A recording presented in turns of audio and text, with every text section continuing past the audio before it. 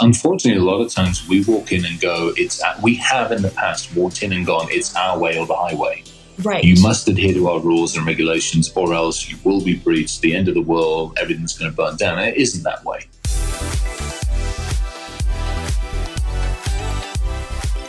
Hi, everyone. Welcome back to Cybersecurity Stand Up. I'm your host, Bronwen Hudson. Oh my gosh, there's so many special guests happening already. This is the best. Today, team, I'm joined by Chris Roberts. He's an incredible CISO. You'll hear about him in just a second. But in case you're hearing just the audio of this, there's some amazing puppy action happening on screen in front of me. So come watch the video because you're missing out already if you're just audio. Chris, can you tell us a little bit about yourself and maybe who you're ear scruffing right now? Yeah, so that's Daisy. She is the matriarch of the household. Absolutely the matriarch of the Hi. You okay? She's the matriarch of the household by far and away. She is one of the rescues. The two rescue Great Danes. Milo is my buddy rescue. Daisy is as well. Started off looking after a friend's Great Dane, and that was like, holy smoke, this is amazing. Aww. And then went to look at obviously big dogs, great paws, or great paws, big dogs, whatever they are. And then found Daisy, then Milo, and then when Jen and I were still together, she got Otis. So if she's out traveling, I'll come and stay up here and look after them. And if I'm traveling, Milo stays here, all of that kind of good stuff. So it works out pretty well. But yeah, so that's these guys. Yeah, I guess I've been creeping around our industry for more years than I care to probably admit to. That's why I have the grey beard and no flipping hair. Let's face it. I first started. Oh yeah, my gosh. I mean, let's face it. I first started messing around with computer systems when all we had was mainframes, and we didn't even really have DOS. And then DOS turned up, and it was great. And then somebody came out with this interface, and then off we went from there. So yeah, I took a break. I hit the military and jumped out of airplanes, got kicked out of submarines for a while. And then, back into this industry and been in the US since 98 and all over the place. Wild. So this is my knock-up question that is specific to you, because I know that you weren't born in the US. So you have this crucial piece of information that I want your insight on. How do you make the perfect cup of tea? Oh, I was saying, this is interesting. This is like a religious conversation. Yes. Because so there are people that put the milk in after the water, and there are people that put the milk in before the water, and there are wars over this one. There's like a religious divide war over this whole thing. I actually I swing both ways. I don't care. I put the bloody milk in if you want. But put the bloody milk in. So I use Yorkshire Gold as my tea. Now, there are times I will brew tea in a pot. There are times where I will take the tea bag, throw it in the cup, add hot water to the bloody thing, and then chuck some milk in, or chuck the milk in and the hot water. I will typically put the hot water in first, because then I get to see the color of the tea, get it to where I want it, how strong I want it, and then I'll chuck warm milk in afterwards. So yeah, that is wars have been started over less things than should one put one's milk in before or after one has watered the tea. Well, I think that that's a perfectly good reason to have a war, and because I feel very strongly about it myself, and I completely agree with you. The color of the tea seems to be step one. But my next question is, do you take the tea bag out before you put the milk in? Ooh. Just ironically, I've got a cup of tea over there. Did I take the tea bag out? I was going to say, hang on, I'm going to get my bloody cup of tea as well, actually, while we're thinking about it. Yeah, that's a good one. I don't know. My gosh, I think most of the time I probably do take the tea bag out before the milk goes in. It's not fun squeezing a milky tea bag, let's face it. Exactly. But and the other thing is as well, it makes more of a bloody pie. It makes more of a bloody mess as well. So yeah, I think the tea bag comes out, then the milk goes in. Yeah, because then you can see how strong the tea was, and you can see the color that you've adjusted it to. Now, the only downside on that one, and this is why I know I leave it in sometimes, is if you pour the milk and you're like, oh, good grief for life, that looks just like a pale shade of white. Therefore, you squeeze the living heck out of the tea bag several times. Preach. Well, I don't think we'll have to go to war today because we're in enough agreement that we're safe. So I remember, oh my gosh, I mean, this is going back some time. I remember going over to, my grandmother wasn't so much about the ceremony side, but my great-grandmother, it was always in a teapot. It was always loose tea. And heavens forbid that you forget to put the tea cozy on the teapot to keep the tea warm. That was, that was... You got the backside of a ladle at that point in time. My. Speaking of wars, yeah. Yeah, my great-grandmother was very particular about ensuring the tea remained warm. And it was one of those classic, like the brownstone teapots, and whatever the hell they're made of, but I mean, they're like classic teapot. And it had, I remember one of the tea cozies was hand knit, but there was another one that was like a quilted tea cozy. Oh, yeah, Oh, and you always, when you were pouring the cup of tea, you poured it out into the strainer, and the tea bags always went into the garden. Huh. Wow, it's such a ritual, you know? Like, get out of my tea. No, stay forever. Hi. She'll occasionally have some of my tea. Milo, if he knows I'm making a cup of tea, when I get towards the end of it, he will have some, partly because it's a little milky and it's a little sweet. I don't put as much sugar in it anymore. I put like about half a sugar in it, but there's still some sweetness there. Uh-huh. Interesting. It's good to know. This is like good personal information, you know? Only the crucial pieces. Totally. Love it. So Chris, I've met you in person, I think a couple times now. And one of the first things that people notice about you if they're meeting you in person is your phenomenal beard, whatever color it might be in that moment, whatever change might be occurring. Can you tell us about that? What's the origin? Is it just fun? What's the deal? So I think it started out as almost a rebellion. I was working for an organization which wanted me to be relatively clean shaven, and well, I'm me, and that doesn't work. So I'd always had like the sides, and I probably had it like at about this level. And I'm like, I'm going to grow the darn thing. And I think it was a rebellion against not just the organization, but just the whole institution of leadership. And I think, it was... So there's definitely that part of it. This in various forms has been around 15 plus years. And honestly, what it's turned into is a couple of different things. I'm not small, so I'm fairly large and imposing. I'm a lot smaller than I used to be, but I'm still large and imposing. So again, I'm 6'3". I normally look like I'm going to kill somebody because that's normally just the state of affairs that my brain's in. And so, you walk up to somebody and there's this instant, is it going to eat me or is it just going to bury me in the desert? So this helps disarm people, between this, the Vibrams, and, if I'm wearing the kilt or the overalls or something, it takes that barrier down, which means I don't have to get over the initial, hi, I promise I'm not going to eat your brains, Yeah. It's also for me a challenge. It's one of those things where, my peers, there are some of my peers who are absolutely amazing, who have a similar approach. Then there are some people in business, either within the security or just leadership in general, who, if you're not wearing a watch, they won't talk with you. They won't interview you. I've seen that comment on LinkedIn. If you haven't got a suit and tie on, you're not considered business professional. And it's the same thing with this. I really like challenging people's norms. I don't have a different shade of color of my skin. I'm fairly agnostic when it comes to a number of other things. So really the differentiator is I want people to stick there. I want people to think a little bit more. The other one is also, I think the other one is walking into a company or walking into a business.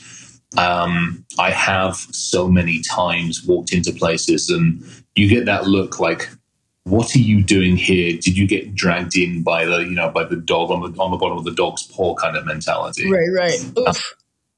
It's happened. But then you get the flip of it. I always remember back in the UK, I remember walking into a car dealership and I turned up in a fairly nice car.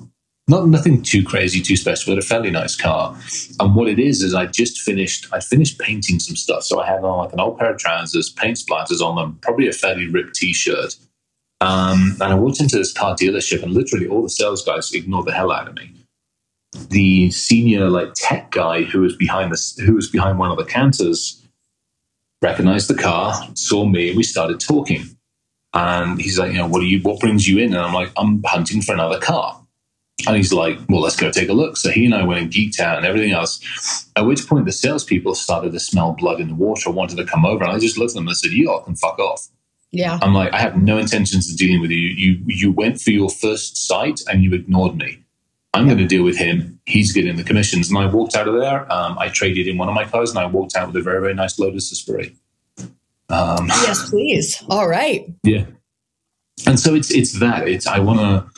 I spend a lot of time fighting for diversity, for equity, for inclusion, and we're not just talking from the human aspect. I'm talking from the thought aspect. And so what better way to actually challenge it than sometimes by walking up with, purple beard, pink beard, orange beard, green beard, and odd colors. I mean, I've got the blue specs on, not the red ones on today. Yeah. So it's making people think. Yeah. Love it. So one thing that I really love about your presence on LinkedIn is it's like the digital version of what you're talking about, like showing up, being different, presenting yourself as who you are and letting people kind of like judge you as they will. And then you're going to be able to respond in the way that you feel right. But one thing I wanted to ask you is, how'd you get there? Because it takes a lot of guts, it takes a lot of confidence, and you're doing it consistently. You're showing up with this very crisp content. You're not afraid, but like any tips on building that self-confidence, if that's what it is? It is. And in some ways I am afraid, I am afraid of letting people down. I think more than anything else these days, I realize, especially on LinkedIn and even in the community, I'm ridiculously fortunate that I have a lot of people that I call friends, I call family, and that just know me. Yeah. That comes with a lot of responsibility. And so I never, ever want to let people down. Now, getting to that point, I had to grow thick skin in no two ways about it. And I'm good and bad at it. And probably some of the biggest realizations were back in like 2015, 2016, when all the airplane shit show went down. I knew what I'd been doing, and we've been doing it and researching it for like 5 or 6 years. And we tried telling people, we were watching people die, and we're like, this isn't good. Therefore, we have to change things. So you go out on a limb and you put yourself out there. And in one hand, there are a lot of people who went, hey, that's great. And there are a lot of people in the industry and around the industry who were armchair critics and just absolutely slammed me. That hurt. I mean, it took a lot out of me. It took a lot personally out of me. It took a lot professionally out of me. And I'm still fighting some of those fights today. So I'd already had thick-ish skin, but it had to grow a lot thicker. And I think at that point, it became more and more apparent that the person I need to be is the person I am. It's me. I want people to see me on LinkedIn. I want people to see me on videos, and I want people to catch me. I don't care if they catch me at a conference. I don't care if they catch me at a coffee shop. I don't care if they catch me walking around freaking, Whole Foods or somewhere. I want that person to be the same bloody person. Totally. And I think that's a big part of it is can I look at everybody else and go, look, I gave you the true me. You have the opportunity to take it or leave it. And I realized that 15-16 incident, because I'd been in the press a bunch before then. I'd been in the press a whole bunch in like 2010, 2011. I'd been in the press early US times and other times as well. And very early on, somebody said to me, you can't please all people all the time. You really, really can't. It is life, and you are going to have to accept it. It's just going to take a while to figure that one out. I am also judicious using the block button. I have no problems if somebody's being an arse or if somebody's just tweaking and poking. I have zero issues with that block button, report and block, or just simply block. I don't care. End of story. Yeah, that's fair. Keeping a solid boundary up and feeling like, why not use that? Use it liberally. Well, To me, I want anybody to be able to come up to me and call bullshit and be able to do it respectfully and safely. And so if you can be respectful and call bullshit, I have zero problem with it. If you can't be respectful, I have no time for you. I really have no time for you. And so I curate to some degree a lot of I always respond on my LinkedIn posts because I want people to have that safe space. I want people, I put a post out today. I put the Douglas Adams post out today. I want people to comment. I want people to challenge. There was a good, crazy conversation about freaking particle physics on there as well, which is awesome.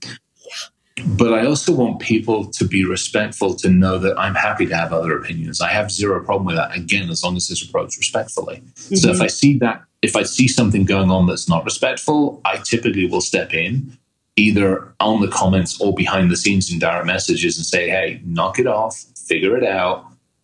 This is not the Wild West. And so, I hope most people feel that they can just put whatever they want out in front of me, and it is what it is. Same thing in person. Yeah. I've had some freaking amazing conversations at conferences. I'm heading up to Canada next week, and I'm looking forward to just sitting down with the teams, with the students, with the volunteers, and just freaking hanging out and having some good talks. Definitely. Yeah. Do you think that's something that's changed within the cyber industry, very broadly speaking, over the past, couple of decades? Because I feel like actually, it's funny you mentioned the term Wild West, because I've heard this industry described as that previously, that 10 years ago was kind of the Wild West. Oh, yeah, what do you think has changed? Have things gotten better? I want to say yes. There's good and bad about getting better. I think on the good side, a lot of us who were probably participating in building the Wild West, good grief. I remember war driving Columbus, Ohio, literally with a Volvo with an antenna in the back, building war driving maps of that freaking neck of the woods. I remember getting arrested at DEF CON. I remember doing stupid shit there. Oh, yeah. This is numerous times. So we perpetuated that Wild, Wild West. And then we grew up. We had families. We started to realize we had responsibilities. We weren't just geeks having fun and building stuff and breaking stuff and trying to get people to listen. We had to start talking and educating in a way everybody else understands. We had to grow up and be part of the business, not adverse to the business. Same thing with IT, same thing with tech. And now so many of us are in those C-level positions where I have to walk in and go talk to a board of directors. I have to talk to senior leadership, and I can't walk in as the Wild, Wild West. I can have a little bit of fun, the beard and everything else, but I still have to be able to walk in and go, hey, look, we all understand the risk is present. Let's have a conversation about the probabilities of risk. Let's understand about what we can do to quantify it. Let's understand how we measure it. Let's understand how it affects the business at a fiscal level, at a, blah, blah, blah, blah. Yeah. And then go back and geek out with the team on how we remediate some of the stuff. Gotcha. So how did you personally gain those skills? Because that's a lot. You just listed off a lot of skills. Trial and error in some cases. Absolutely trial and error in some cases. No ifs, ands, or buts about it. I've also been fortunate as well. I have been in Colorado since 05-06, and I was actually brought out here by a very dear friend who became a very good mentor. And so I listened to him. Rob and I go back a long, long time. And he helped me understand how to communicate more effectively with leadership. He helped me understand how to present more effectively when talking about technology in a business way. Yeah. And so I looked at him, I watched him, and I learned from him. I had another amazing mentor, a CFO mentor, donkeys years ago, who was the same way. If I couldn't explain it to him, an old Italian guy, I'd walk in, and Tullio was great. I would walk in and I'd try explaining. He'd be like, "No problem." I'm like, "Okay. We'll try it again." And if I couldn't explain it to him in a way that he was able to understand, grasp, acknowledge, and realize in 3 tries, it wasn't going to happen. Wow. Yeah. So it was, and it wasn't done out of nastiness, grumpiness. It was done out of necessity because he needed to understand, because he needed to talk to the board at that point, and I needed to work with him more effectively. So it worked out really, really well. Yeah, definitely. You're not the first person to say that. And I think it's actually it's good, very widely applicable advice that if you're able to explain something to an 8-year-old, I don't know, that's the actual indicator that you understand it like fully. But my question too is, when you walk into a board meeting where, let's say you're at a new company, I don't know, so you don't have pre-existing relationships, you maybe know what the roles are. What do you feel like is missing? Because a lot of the discourse that's around like security and business kind of generally, there's a big gap there, right? So what's missing? What's getting lost? I think a couple of things. One's probably empathy, an empathetic view of the business. Yeah, very much so. Because unfortunately, a lot of times we walk in and go, we have in the past walked in and gone, it's our way or the highway. Right. You must adhere to our rules and regulations or else you will be breached, the end of the world, everything's going to burn down. And it isn't that way. So part of it's empathy and having an empathetic position with the business. Security is part of what makes an organization work or not work, as the case may be. So how do we help? How do we enable all those good things? Part of it is also being able to read other people. Not everybody's good at that. Some of us are chameleons. I know very well I can be a chameleon when I walk into a room. I can walk into a room and very quickly go, okay, you need answers, you need stories, you don't care, you need direction, you're looking at somebody else. And it very quickly being able to work out, okay, who do I talk to? Who is my audience? Who in the room is the person that everybody's looking to? And who do I have to tell a story to? Who do I have to give statistics to? Who do I have to give third-party examples to? Who do I need to go out for a cup of coffee with? And who's just going to follow the lead? And being able to read that room ridiculously quickly is a huge skill that, social engineering teaches you. Just honestly, life skills teaches you as well. Totally. Do you think there's also, I'm not digging for a specific answer here, I'm more just curious, is there also something that's missing about, I guess maybe how businesses should be investing in cyber? Because a lot of the conversations too are about like budgets getting cut or, security isn't being considered essential or, stuff like that. Yeah, I mean, I'm running through that in one of the organizations I'm part of at the moment. I'm running through some of that because the organization is hunting for money. Right. And we're talking serious money. I mean, they're doing okay, but they're hunting for serious money for the next phase. And so security has definitely been deprioritized is probably too harsh of a word, but it definitely has been said, okay, can you tread water for a while? And there are two answers. You can take the arsehole approach and go, oh, absolutely not. We are. Or you can turn and say, hey, I got to help the business. Yes, here's what we will do. Here is how we will work with you. Here is this. But understand, happy to tread water, but just realize we can't fix all the risks, all the issues. We can't do this. This is all on hold. As long as the business is willing to assume that and understand that and know it in a way that they do, then I'm okay doing that. I'm not, because the big part of me wants to always protect, but I realize I can't always be, you can't always be number one. You're like, hey, you got to raise the money. You got to do this. You got to do this. Get that shit sorted. I got you covered. And we will work through it. Yeah. So at the moment, what is a day in your life like? You're chaotic. Yeah. Absolutely chaotic. I know that you've been traveling a bunch. I know that you're a CISO. I feel like every single other, LinkedIn post that I see is either you going somewhere and cycling, taking on 17 new roles, putting on 24 different hats. Like what, not that there's an average day, but if there was. So let's see. Let's start with the biking. I haven't been out on the bike in a couple of weeks. It's driving me nuts, partly because the weather in this neck of the woods is terrible. And I've given myself a hall pass. As much as I don't like doing it, I'm like, okay, I can't be all the things all the time. So I have given myself a bit of a hall pass on that one. Saying that, hopefully next couple of days, I'm going to head down and pick up. I actually bought myself a road bike. So I'm going to head down and pick up the road bike. Yeah. Well, because I got the mountain bikes and I can go bounce around on the mountains. But the problem is my the Trek store where I have the rail, they were noticing, shall we say, that because it's a hybrid bike, so it's got the speedo thing on it. Well, they were noticing when they were doing a lot of the work on it, they're like, you're hitting 45, 48, 45, 46, 48 miles an hour on your mountain bike. you doing?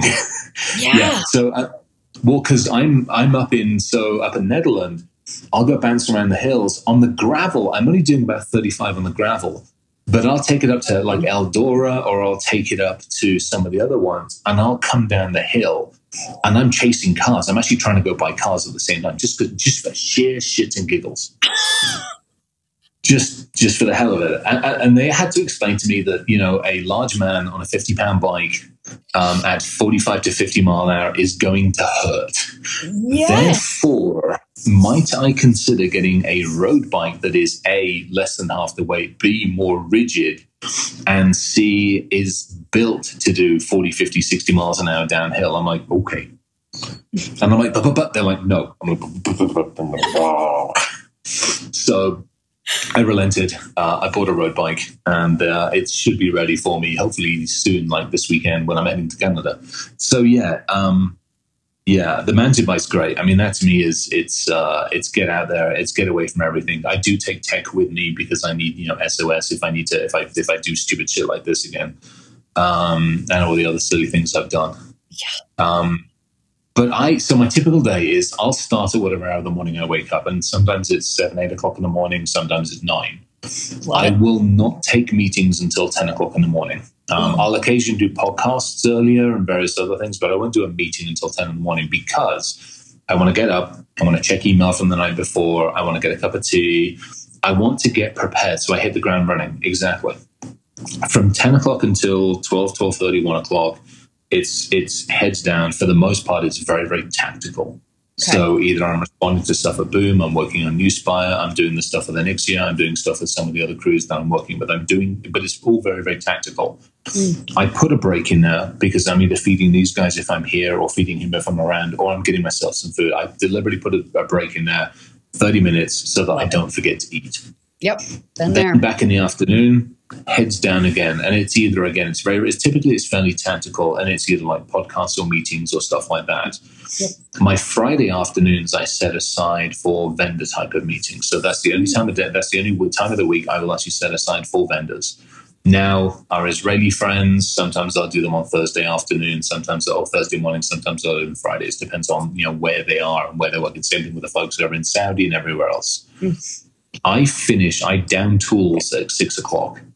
So I will step away from the computer at 6 o'clock. Now, as the sun comes back up again, that means I can go biking. That means I get to feed. That means I get to cook if I'm hanging out with Aklam or her crew, or if I'm here. It means I get to do other things. Yeah. I pick back up again 9:30, 10 o'clock at night. I start back up again. 10 o'clock at night till anywhere from midnight till 2, 3 o'clock in the morning. That's my strategic time. Yeah, that's the time I get to research. I get to put my decks together. I get to clean up on stuff I haven't done. I get to sit down and I get to think. I get to read. I get to research. I get to, at the end of every single year, I throw all my presentations away. So I'm now rebuilding for 2024 and summer 25. So that's my time to do all that. Like, I'm heading up to Canada and I'm doing a talk on basically invading Canada. So how would we invade Canada? Oh, yeah. Yeah. I'm doing the CISO XC conference down in with Cecil Pineda and that crew, and I'm actually going to give an entire talk on how to annex Texas. Texas always says it wants to be annexed from the Union to make its own country. I'm like, fuck it. Well, let me demonstrate by how critical infrastructure, by roads, transportation, third-party vendors, supply chain, I'll annex you. Just say the word. I'll hit the button. It's like slightly threatening. I love it. Oh, yeah. Yeah. Oh yeah, absolutely. Just sheer shits and giggle. So that's my time I do that. Like last year over in Saudi, I got asked to come up with something fun on live hacking. So I knew that His Excellency would be sitting in the audience. So I took over. I basically sent his camels to China, and I replaced his camels with a whole bunch of camels from China. And apparently found out very, very quickly that he has some very prized camels, and some of them are win beauty pageant contests, like $8 million camels. I've heard of that. So needless to say, it went down very, very well, but I had some very interesting conversations as well. So it was fun. I think that I don't think I'd realize this about you, but I think you like to make a splash. Oh, I love to just poke because let's face it, so often, so often we think about tech and we think about security and we think about the computer in front of us. We don't think about everything around it. Totally. We made the lights blink. Where the heck was it? It was either San Francisco or San Diego. We took over the streetlights because they did all IoT streetlights. So we took over the IoT streetlights and we started to play Morse code. I was hoping that the space station, I have a history with NASA. We'll just leave it at that. And so we were hoping we could send rude messages to the space station, just doing stupid shit like that. But you do that and you demonstrate that everything is vulnerable. You demonstrate the IoT, you demonstrate you shouldn't connect it, you demonstrate the capabilities, but you do it in a fun way that doesn't annoy too many people. Totally. Yeah. Except for whoever's on the International Space Station. Yeah. I love it. Getting swear words. Mentioning the experience of going and getting told that you should buy a road bike. I want to go back to that for a second. Yeah. Because I think that you're kind of, you're exemplifying great CISO behavior because your team of experts at Trek are responding to data, seeing how fast you're going, and they are giving you advice about mitigating risk, and you are taking it. Is that good way? That's an awesome way to put it. Yeah, absolutely. Well, it makes me think though, because a lot of the ways that I have found it, being able to bridge the gap between like non-cyber folks and like my grandma or my mom, who I really want to stay safe on the web, or whatever it is to make analogies to the physical world. So talking about all 100%. Exactly. I mean, because you have this multifaceted skill set of like communication, you've got your public figure, but you're also a CISO. You've got all this, like hacker mentality. How it feels like you're bringing all of that together all of the time. What? So I think a lot of that comes from, I read a lot, like a crazy amount of books. Some I buy, some I get, I haven't done library stuff in a while, but some I'll buy, some I'll rent, some I'll trade, most I buy, and then I'll donate them and stuff like that. But so a lot of it comes from that. The post I put out today was, Douglas Adams also mixed in with some freaking, Albert Einstein stuff in there, for goodness sakes. So having some fun with that is good, but it's the same kind of thing. If you actually take a step back and look at how communication works. I mean, I was classically trained. I learned Latin for a number of years. I did English literature and I did English language at school. Nice. And it was ridiculous useful. And my mother, I mean, good grief, my mother is amazingly articulate. So she was very, very good at grounding me in how to talk. So exactly to your point, conversely, when I talk about what I do in the world and when I talk about everything, I need to explain it so that my mother understands it. I need to explain it so the kids understand it. And if I can't do that, to your point, you got to look and go, okay, do you really understand your subject matter or not? That's right. Yeah. Show it, prove it. Yeah.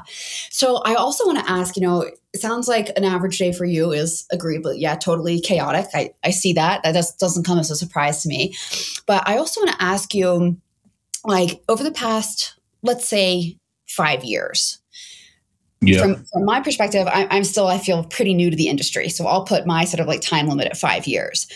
What has evolved in your cybersecurity toolkit? What's changed? I think one of the biggest changes, and maybe we'll go 5 to 10 years, years ago, we had to build it. If we wanted to use it, we had to build it. I mean, I remember, let's go back even further. Let's go back to SQL injection time. I mean, I remember building SQL injection toolkits. And then I remember going, hey, with a bunch of other folks, we were like, hey, we could do blind SQL injection. Well, we had to build our own flipping toolkits. And then you open source that. It got built into some of the other toolkits out there, like Nmap and a few of the other ones. So a lot of that stuff we had to build. Any of the exploit kits and anything else like that, you had to build. If you wanted to do an exploit framework, guess what? You built the bloody thing. Right. And I think in the last 5 years, maybe 10 or so, it's evolved to be much more commoditized. Mm-hmm. That's good and bad. It's good because it helps everybody understand, hey, the stuff is out there, it can all be exploited, and it's fairly easy to do. Bluetooth snarfing, I mean, good grief. You remember helping build some of that stuff out, all the blue snarfing and blue scraping and all those things.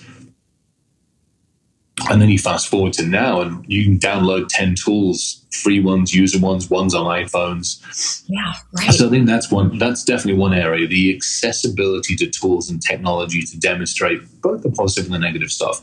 Yeah. The other big one one of the other big ones, actually there's two. One of the other big ones is data. We knew that data was going to be big. We knew that we were making more and more of it, and we haven't slowed down. And we keep making more of it, and we give more and more things. So the abstraction of the layers between you and data has expanded.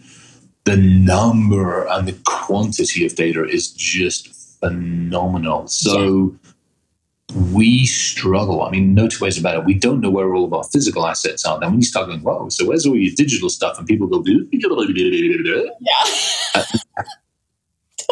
You know, it's just like, and you go to a CISO and he's like, so where's all your data? And he goes, like, there. You know, totally. Yeah. Yeah. And the business is like, well, it's out there somewhere, you know, and you're like, well, you quantify that. They're like, well, there. Yep. And you're like, okay, I'll try to work on how to reducing your probabilities of risk. Yeah. So yeah, it's that's a big one. The other one, which is probably becoming more and more and more prevalent, especially as we definitely have a workforce that is scattered to the four winds. You know, and I know there are companies that are telling people they have to come back, and I know that. But we as organizations are communicating more and more and more across mobiles. So that still brings into the biggest problem that we've had probably for 40 plus years, which is, how do I know that the right person is on the right keyboard at the right time for the right reasons? Totally. We haven't solved that. You know, we got single sign-on. That makes all of those layers that I just talked about easier to talk with. Mm-hmm. But that still doesn't solve the problem if it's the right person at the right time, because there are still people that are able to bypass a lot of the multi-factor stuff. Totally. We still have people that don't ask questions, and when a token appears and goes, oh, I've just been asked for this one, and they just hand it straight over, and hey presto, their session's just disappeared and their bank account's emptied. You know, we haven't done a good job of figuring out right person, right place, right time, you know, right motivation. Yeah. Interesting that you say that, because there's so much similarity, yet also so much difference between the realms of cybersecurity when it's B2B and also when it's B2C, I would say. Yeah. So my question is, what do you think? I mean, obviously there's lots of priorities in cybersecurity. If there was to be one top priority, one thing that you're like, y'all, we need to lock this down across the board, what would that be for you? What's really top of mind? Education. Awareness and education. I mean, we can do everything we possibly can to put man traps and put moats and put crocodiles and kill fences and all this other stuff, and we can build encrypted systems, and we can do all of this stuff. But the ability for me to still walk into a physical environment or a digital environment with the equivalent of a clipboard and a sign that tells people I'm from a telecom company, and walk out with all of their assets, or I'm walking with a pizza box, digitally or physically, is still too easy. We haven't, and that's us in the industry. You go talk to, what are we now, like 5.5 billion connected people? Let's just say the cybersecurity industry is, let's just say 5 million. So you've got just shy of 5.5 billion people who are out there, and these things, they're in their hands. They're doing all sorts of interesting stuff with them, and they're not giving a second thought on how to effectively manage themselves online, manage their security, manage their integrity, keep their data safe and secure, let alone from a development standpoint, so the DevSecOps movement, let alone us being able to help the developers understand and communicate and educate and all that stuff. So to me, it's awareness. How do I get my grandmother or my mother to understand that the director of the FBI isn't going to call up and ask for 20 freaking Apple gift cards? Right. And do you think that, not to call it a burden, but it is in some ways, it's effort to educate people and to provide that information. Yeah. Like, does that lie with the cybersecurity industry professionals? Like, who should be doing that? Like, here I am, like, asking you to solve the biggest problem, but no, it lies with us to help people understand it in a way that they understand it. But I would also say it lies with community leaders. It lies with, banking and financial institutions are doing as much as they can. I mean, to their credit, they put notices. Hey, this is a one-time code for you, not to send to Fred or not to send to, so they're doing some of what they can. Could they do more? Probably. Will people listen? We need people outside, back to that diversity thing, we need people outside our industry. We need people who understand the dynamics of humans, psychiatrists, psychologists. We need those people that come and go, hey, y'all are dealing with humans. They tend not to want to change unless somebody pokes them in the eye, quite literally. So how do you digitally poke somebody in the eye without stealing all of their data? And so we need that. I was on a really, really good call this week, and it was talking about education, even in our industry, and not necessarily gamifying it, because that my freaking mother's not going to go on a game for freaking awareness. Bollocks to that. Yeah. But it's taking like a Hollywood approach, or it's taking a different approach to it, and so we could do with somebody who knows more than we do about humans, anthropologists and people like that, to come around the table and say, this is a more effective way of doing it. So that, to me, I think would be the big one. Do you think I'm gonna poke a little bit further at this, because I feel like you're really onto something there? Because let's say we contact a couple of psychiatrists and anthropologists and sociologists. We've got a good crew of people who are willing to come to the table. But we have to be able to not only communicate with them, but we got to be able to pay them. So it's like, how actually can we invite them in and like build something, do you think? This is where collaboration is going to come into our industry. This is where some humble pie has to be eaten by our industry. There are a number of companies out there that purport to do awareness training and end user training and everything else, and it's the same shit. For the most part, it's the same freaking things, whether it's a minute. And don't get me wrong, I mean, Gabrielle and I over at Wiser Training go back a long way, and I love him to death. And the fact he is definitely mission before money melts my heart, and I love him for it. But again, it's a very similar approach. It's videos. They're short and sharp and to the point, which is great. It's a minute and a half video, which is much better than most of the death by PowerPoint ones. Right. But we've got to figure out a better way of doing it. How do we situationalize it? How do we get my mum to understand it? How do we get the kids? How do we get people to understand, the 8, 9, 10, 12-year-old, iPad kids? How do we get them to understand what they're doing and why they maybe should care rather than just the experience of it? So, I think part of it's going to be our industry needs to make a humble pie, and the folks, the Beyonds and all those other people need to come together and go, hey, we're all going to put some money in the pot and we can all benefit from this. Yeah. Now, do I see that happening? No. Do I see? Unfortunately, I just don't. They're all in it. Unfortunately, they are all in it to make money. Yeah. For the most part. Again, Gabrielle, mission before money. But, Beyond took, God knows how much money in investment money. Somebody wants their money back. And so that's how it is. Do we look at the government? We can do, but there are challenges there, let's be honest. And it doesn't matter what government, what country, what government. There are very few that I would say are as effective as we, the population, would like them to be. Yeah.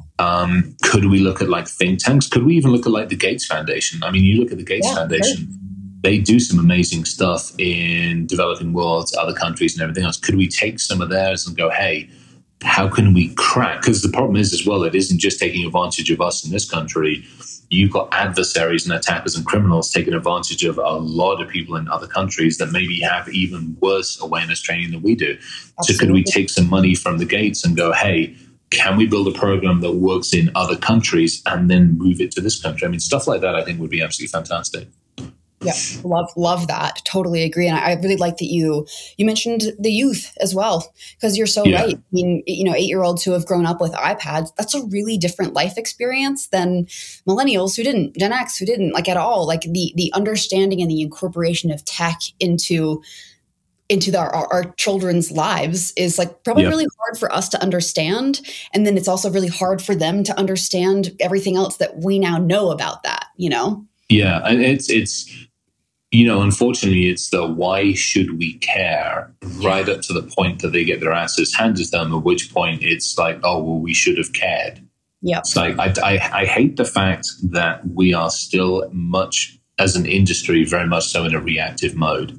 Totally. You know, we haven't cracked preventative, let alone proactive, and we're still very much in a reactive mode. Yeah, I hear that too. If we could somehow really get ahead of things, get proactive, get preventative, what do you think is like the best way to really get there? You know, I hate to drop onto the intelligence, augmented intelligence bandwagon, but I need technology to think faster than a lot of people on the end of the technology. You know, in other words, go back to the youth. If the youth start putting something into their phone that maybe they shouldn't be putting into the phone, an augmented system, you know, Siri pipes up and goes, "Hey, are you sure you want to do this? And here's why we think you shouldn't do this." You know, my browser is becoming more intelligent, but I need it to be more intelligent than it is. I need that mixture of actual threat intelligence. I need that mixture of augmented intelligence. I need behavioral science in there.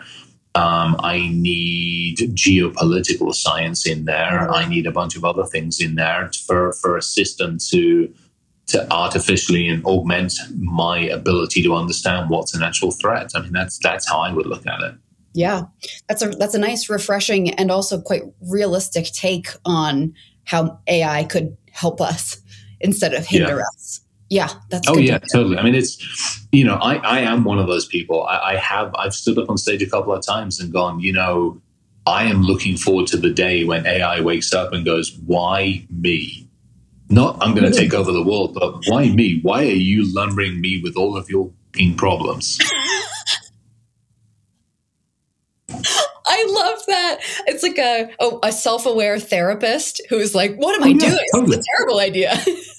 Have you ever either seen or like the Douglas Adams Hitchhiker's Guide to the Galaxy or any of those ones? Of course. Okay, so imagine AI being Marvin the paranoid android. Totally. That's what I want. Yeah, exactly. See, there we go. That is so true, man. What a novel for all time. Like, wow. Oh, yeah. So good.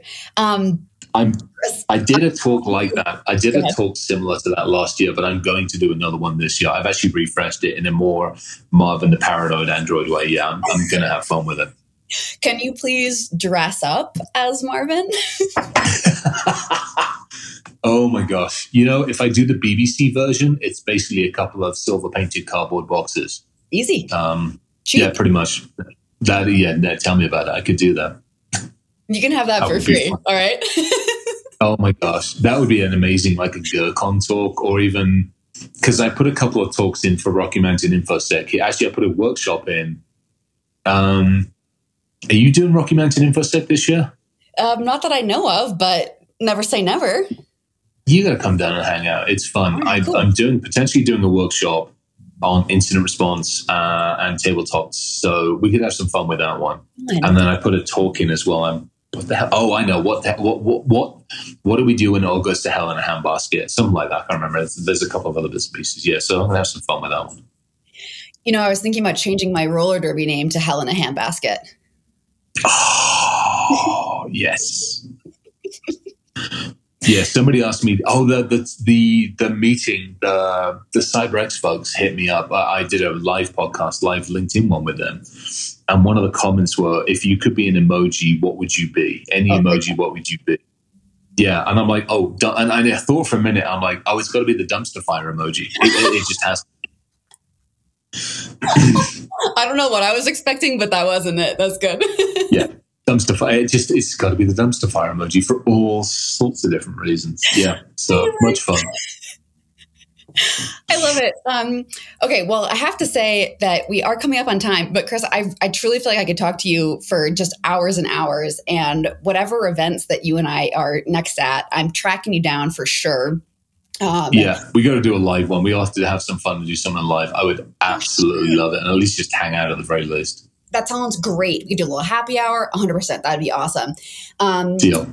So my final question, as we come up on time, is if you could have one superpower to change cybersecurity, what superpower would you have and why?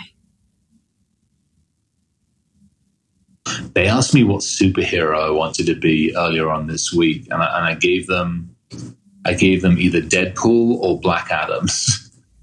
I see you very much in those roles. Oh, yeah, totally. The one superpower, that's a tough one because, everybody would always turn around and go, I want to be able to change people's minds and people's thoughts. But the problem is diversity of thought is necessary. Otherwise, you become a dictatorship on all correct. And there is a part of me that would love to just be the dictator for life. But I can't even. I'm lucky if I can put freaking underpants on the right way around in the morning sometimes. So I probably shouldn't be in charge of anything more than that. Oh my gosh. I'm a protector. I mean, at heart, I am a protector. So I think what I would like is the ability to be more effective and more efficient in how I protect, however that manifests itself. Wow. Solid answers. I mean, spoken like a CISO, from the core. Yeah. Yeah. Chris, in case people are hearing this and I, for some reason, haven't heard of you on LinkedIn or on the interwebs anywhere else, where can they find you? What are you up to? Where do you want to point people? LinkedIn is probably one of the best places to find me. I got banned from Twitter, I don't know, about 4, 5, 6 months ago, something like that again. So I haven't bothered. I just haven't bothered going back to it. It's just not worth it. So LinkedIn is typically the best place to find me. Either that or Danny, Maria, and I do the What the Fuck podcast on Wednesday mornings.